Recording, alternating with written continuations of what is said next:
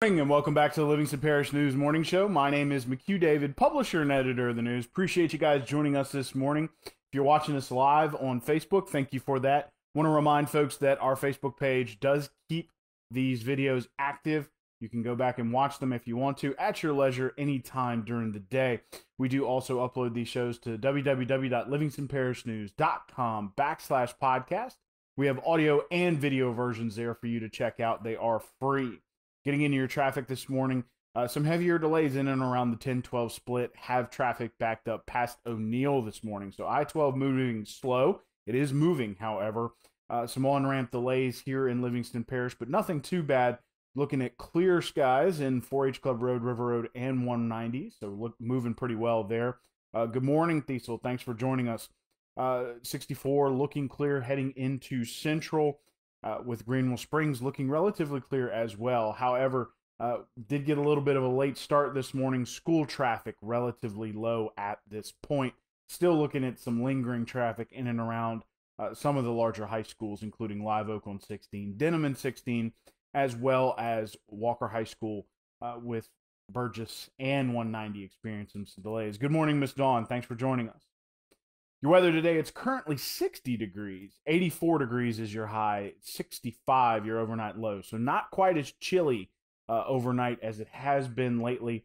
Going to get a little warmer during the day, too. So we're going to see that little, as people like to call it, the second summer, where fall didn't quite last forever. We're going to get the second summer, and then we'll get fall back again. So good morning, Mr. Mike. Thanks for joining us. So, again, currently 60 degrees. 84 degrees is your high, 65 your overnight low. Hurricane Delta is a hurricane already. It is developing strength and moving at a northwesterly direction, sort of heading towards the elbow in Texas. However, it is expected to take a northerly track and hit somewhere between Lake Charles and Pensacola. Now, of course, the water down where it is currently in the Caribbean heading towards the southern Gulf is warm. It is expected to intensify over the coming, over the coming days. It is expected to make landfall sometime around Friday evening. It's going to be interesting to see how much strength it gathers after moving into the Gulf. Reports are that water in the northern Gulf is relatively cool. There is some wind shear as well. So while it may intensify even further, perhaps to a category 3 or 4, there is sort of a buffer zone in the northern Gulf that may buy, especially Louisiana, if it does hit us again, or if another hurricane hitting us might be able to weaken it a little bit before it makes that landfall. So keep your fingers crossed, but also be prepared. It is expected, again, to continue to intensify as it moves in a northwesterly direction into the Gulf. It is expected to take a northern turn. So we are right smack in the middle. That would be Louisiana, and really here in Livingston Parish, kind of right smack in the middle of that uncertainty cone. So we're going to be keeping an eye on that. I just realized just realized my camera did something different. Sorry about that, folks. President Trump has returned to the White House after spending several days at Walter Reed Hospital. He does say that he is feeling better. However, the president not in the clear just yet. Several hurdles still to cross, and of course, according to doctors, possibly still contagious. So it's going to be interesting to see, especially as more and more people have been declared contagious or have tested positive for COVID-19 in the White House over the past few days. So a lot going on at the White House right now. Kind of a rough scene in terms of COVID-19 as they try to get back on track, especially heading towards potential negotiations for another stimulus bill, which are on and off, as well as the election on November 3rd. Speaking of that election, early voting is set in Louisiana. You're looking at October 16th through 27th. The library at Denham Springs Walker Branch will be open, as well as the Registrar of Voters office will be open from 8 a.m. to 7 p.m. all of those days except Sunday. So you start on the 16th, which is a Friday, Saturday the 17th, Sunday the 18th, not open. So do not go try to early vote on Sunday the 18th, please. That won't work out for you. So again, early voting open 8 a.m. to 7 p.m. October 16th through 27th. at the Denham Springs Walker Branch Library, as well as the Registrar of Voters office. Registrar of Voters Jared Andrew expects anywhere from 2,000 to 2,500 people per day at the Denham Springs Walker Branch Library, and anywhere from 1,000 to 1,500 at the Registrar of Voters office as an average. Some days might be more busy than others. One of the things he does ask is that individuals go to the Go Vote app, take a look at what would be on your ballot. We do also have that ballot attached to the story on our website about early voting.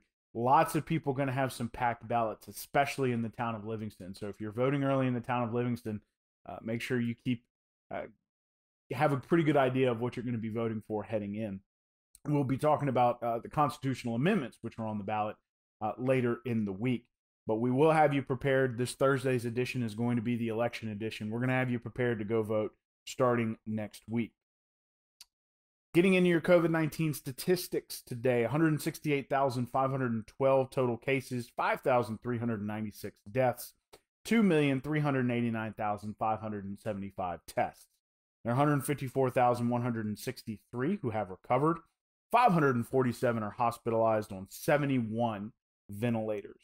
In Livingston Parish, 3,855 cases, 76 deaths on 41,400 tests.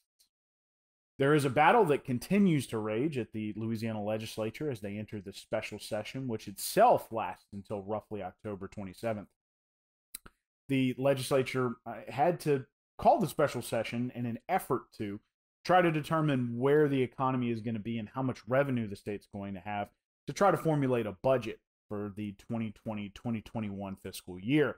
They did pass one in July, but of course, or late June, but of course that is somewhat problematic because at that time there was still a lot of unknowns and a lot of unexpected issues with the economy with regard to COVID-19. So they called another special session. Part of what they're doing during this session is trying to, I guess you can say, reel in the governor in terms of his emergency declaration and the extensions of the COVID-19 emergency declarations. Good morning, Ms. Barbara. Thanks for joining us.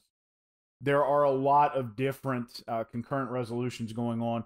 Right now, the ones that seem to have the most traction are one proposed by Senate President Paige Cortez, which would form a new group that would include certain legislators that would have a seat at the table when the governor is receiving his information and making a decision as to whether or not to extend any phase or any kind of restrictions and mandates that includes masks. The other is proposed or co-sponsored by the House Speaker Clay Schexnayder, who represents the southern portion of Livingston Parish, that would suspend for 30 days all of the mitigation efforts. So that would be mandated masks, capacity limits, that sort of thing, for 30 days after the session is over. The purpose of that would be to see just what would happen if, I guess you can say, certain restrictions were removed. One thing that both parties have been warned about is suspension of that emergency declaration could cost the state money in the future, as well as cause problems if there is another outbreak of COVID-19. So kind of keep an eye on that, see where that's going. But the newest to come out of committee would be House Concurrent Resolution number 13. This would suspend the fire marshal's ability to enforce these mandates and mitigation efforts until June of next year. It's proposed by Republican Blake Miguez, and the idea, I guess, is to just try to curb the ability to not be able to enforce things like mask mandates and capacity limits. This is coming out of committee. Again, it's going to have to go into the House. So far, none of these measures have received enough votes to be veto-proof. So the governor still is going to reserve that right at this time. It's going to be interesting to see what happens when some of these maybe make it out of the House and Senate and hit his desk, which ones he'll sign and which ones he won't. Time will tell, but the newest one we just mentioned, which is House Concurrent Resolution number 13, that would suspend the fire marshal's ability to enforce mandates, including masks and capacity limits, on businesses until next June. So we'll see where that goes as it goes through the process. Livingston Parish Public Schools had been giving a weekly update for their COVID-19 cases and statistics. That is now being moved to bi-weekly or every other week, according to Superintendent Joe Murphy. He kind of feels like the schools are getting back to normal. They haven't had a whole lot of problems as of yet. Anybody that has tested positive, they have kind of contact traced in that group, gotten people to stay home, have kept things mostly under control so far. So they are going to move to a bi-weekly report on those COVID-19 statistics. And getting into your mitigation efforts real quick, remember to wash your hands with soap and water for 20 seconds or more. Wear a mask in public. It is a mandate. 6 feet or more of distance between yourself and others. Control your cough and sneezing with an elbow or a tissue, preferably your own elbow. Don't touch your face, my favorite one. 50 or less to a gathering, preferably less. And stay home if you're sick and utilize telehealth to get in touch with your doctor. Want to remind folks there are heavy delays on I-12 starting at the 10-12 split, backed up to roughly O'Neill. On-ramp delays in Livingston Parish, so keep that in mind. Good morning, Miss Karen. Thanks for joining us, although we are wrapping up the show. 4H Club Road, River Road, M190 experiencing some delays now because of that traffic on I-12. 64 is clear heading into Central. School traffic just about done here at the 8 o'clock hour. It's currently 61 degrees. 84 degrees is your high today, 65 your overnight low, so we are going to see a warming trend over the next couple of days. It's still going to get kind of chilly at night, but not quite as cold as it was. It's going to get a little warmer during the day. Want to remind folks, please be prepared for Hurricane Delta, already at 100-mile-per-hour sustained winds there in the northern Caribbean, expected to pass into the Gulf today. It is expected to continue to intensify. However, there is colder water and some wind shear in the northern Gulf that may provide some reprieve wherever it goes. Right now, the cone of uncertainty for Hurricane Delta is anywhere from Lake Charles to Pensacola, so quite a big distance there. So we are going to see where that storm eventually ends. The picture will become more clear as the week moves on, but local officials and state officials do recommend that you get prepared now, as the storm is expected to make a northern push. And it is expected to strike Louisiana at this time, although, again, the cone has it from Lake Charles to Pensacola. One last time, my name is McHugh David, publisher and editor of the news. Appreciate you guys joining us this morning for the Livingston Parish News Morning Show. Want to remind you guys that we are on Facebook, Twitter, LinkedIn, Instagram, and YouTube. We are once a week in print on Thursdays at $7 a month to get that in your mailbox. We're also online, www.livingstonparishnews.com. We have a podcast page, which is free, where we have audio and video versions of the show.